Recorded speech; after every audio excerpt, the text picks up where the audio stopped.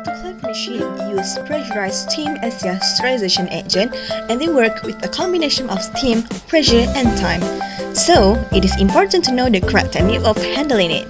Today, we would like to share with you the correct handling and precaution step when using the autoclave machine.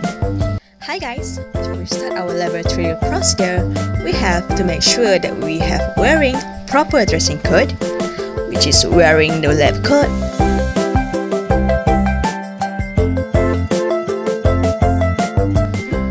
and of course, a pair of shoes. So now we are ready to start our laboratory work.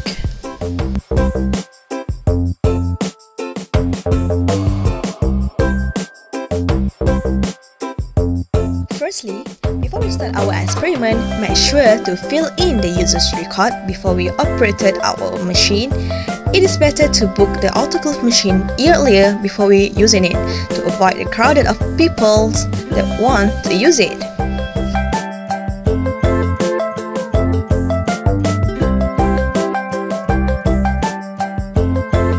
After you turn on the autoclave machine, make sure to choose the correct cycle, set the appropriate time and temperature for sterilization and drying.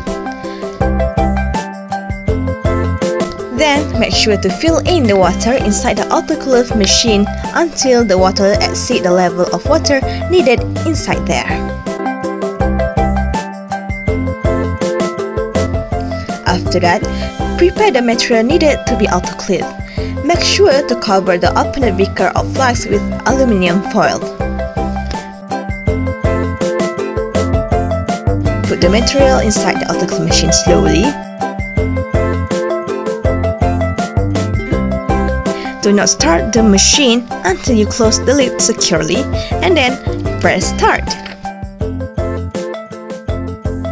Please do not forget to always check the water level of the autoclave machine before we start it, and make sure the water level in the middle or did not exceed the height level of the bottle.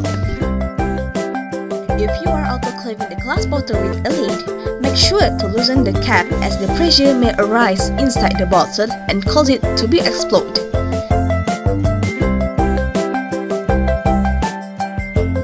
This is the smart tip for you to be followed. Secondly, if you are killing or decomposed leaf cultures such as the agar plate, make sure to put them inside the blue biohazard bags and tie it tightly to secure it. Before opening the autoclave lid, make sure the temperature of the autoclave is below than 60 degrees Celsius so that it won't be so hot to carry it, and then check the pressure before opening the lid. Make sure the pressure at 0 before opening the autoclave for the safety purpose. It is important to always be alert and be careful while handling the autoclave machine for yours and other people's safety. So please use it correctly.